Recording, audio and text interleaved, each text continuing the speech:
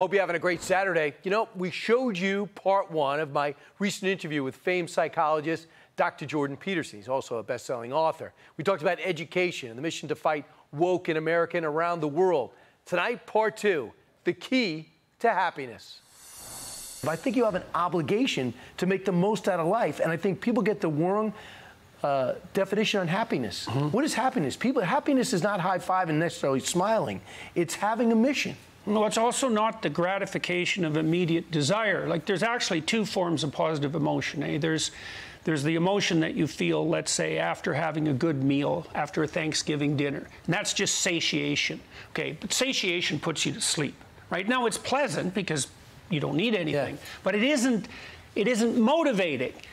Motivation comes in a pursuit, and you have to be pursuing a goal, and so then you have to figure out what your goal is. It's not optional. You know, the other thing for people to think about is, well, you know, you might say, well, I'm the sort of person that doesn't plan. It's like, well, that's because you're afraid. That's part of the reason, and you should overcome that. But it's also the case that if you don't have your plan, someone else has a plan for you.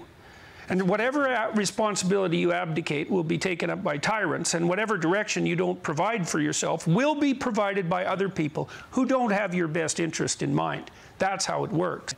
One of the things I think is universal is there's nothing better than helping somebody.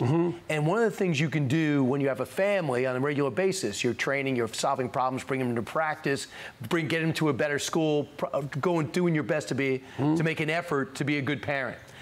And that leads me to what would be an absence in my life without a family. It would just be, it would almost be like not having an appendage. And now I also see in America more and more people having less kids or no kids, deciding not to get married or decide to be childless. And I respect everybody who makes that decision, that's fine. But do you think it points to a bigger story in the world today, in this country today?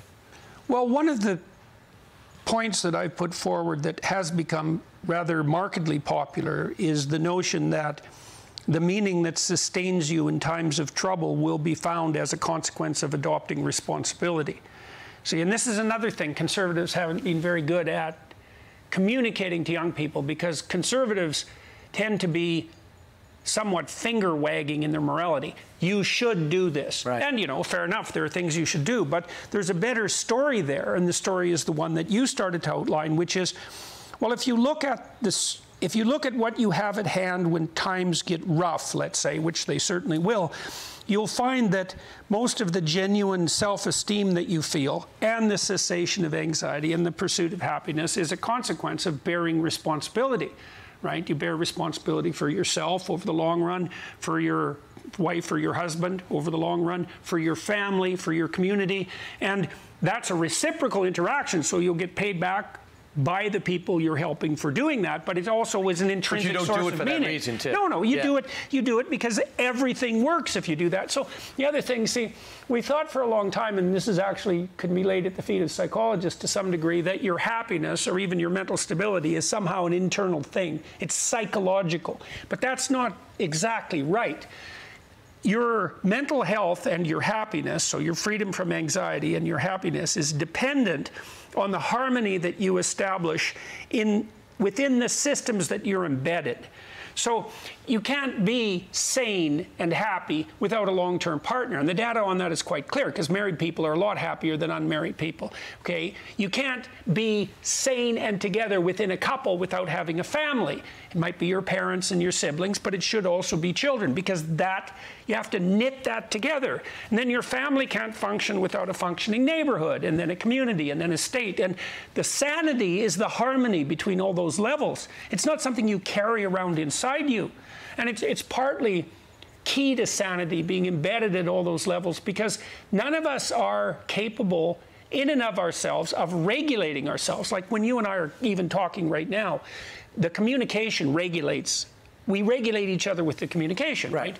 You're saying things, I'm saying things. We're trying to keep it interesting. We're trying to move forward, you know, in a productive manner. We're both stimulated and intrigued. Exactly. Well, right. So we have a container, which is the goal, and then there's interest being manifested, and if we do that right, we pull everyone in. Well, that's a good situation, right? And then your emotions are well regulated when all of that is happening. That key to that is responsibility.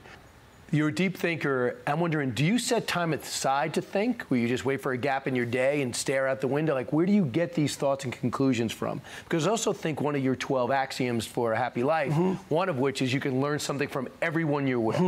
So where do you don't think you know everything, but your viewers do and the people that buy tickets do. Where do you have time to make your conclusions and grow as a person and as an intellect?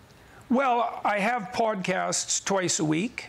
And so I'm always listening to someone who's smart, because I find podcast guests who have something to say that I want to hear. And so when I talk to them, I have the opportunity for them to teach me. So the audience is benefiting and you're benefiting. Absolutely, and the good podcast hosts are just learning, and then they bring everyone along for the ride, and that's what I'm trying to do with my podcast. I always invite people from whom I want to hear, because I presume they know something I don't, and they do. So that's helpful. And then I write every day, and writing is the most formal way of thinking, right? Because you have to ask yourself a question, you have to wait for the answers, that's kind of a revelation, then you have to analyze the answer. And that sort of thinking is extremely useful if you want to lay things out clearly. And lastly, you sound like you have the same issues that everybody has. Of course, But I think that also helps tell the Jordan Peterson story. I'm trying hard to be successful, relaying what I learned, but I'm still dealing with the same stuff. Well, it's important for people to know that people who are successful, let's say, aren't the people who are fortunate enough to have no problems. No one is in the category of fortunate enough to have no problems. People like that don't exist. Everybody deals with aging and death and severe illness, and like I know you've dealt with that and your wife at the same time. Yes, and my daughter too, all of us at the same time. And, you know, it's the case for everyone. Now, you meet people now and then, and I met lots of people like this in my clinical practice who have so many things going wrong at the same time that, you know, it's just an unutterable catastrophe.